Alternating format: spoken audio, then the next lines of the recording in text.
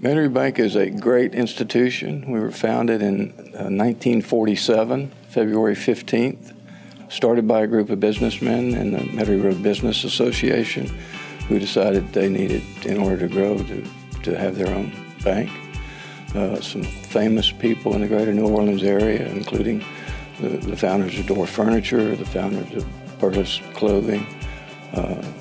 Purvis are still represented on our board today, and they have done a great job of building a solid deposit base through the years, being great lenders, helping the community, Metairie grow generally, and have expanded really all over the East Bank of Jefferson Parish and now onto the North Shore.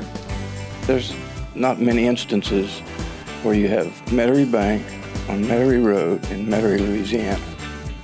That's pretty cool. And we're all proud to be associated with that. And it just shows that we are in fact local. Local's important in this area, and we are local, but we're expanding our borders too. We're not just Metairie, we're North Shore. We're looking to expand in other parts of the greater New Orleans area. The purpose for Metairie Bank is to enrich the communities we serve, and that just resonates with all of us. It feels good to say, it feels good to do. We believe that every day.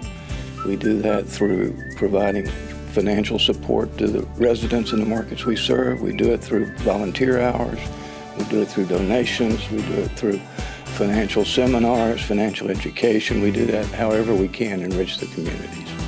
Community banks are so important because they do most of the lending to small businesses. The big banks don't really care about small businesses. Small business is big business to Metairie Bank. Now the area has the tenet of entrepreneurship, so many entrepreneurs are coming in here and starting up small businesses, and that's right in our wheelhouse. Those are the kind of people that we want to help and want to serve. We connect with you.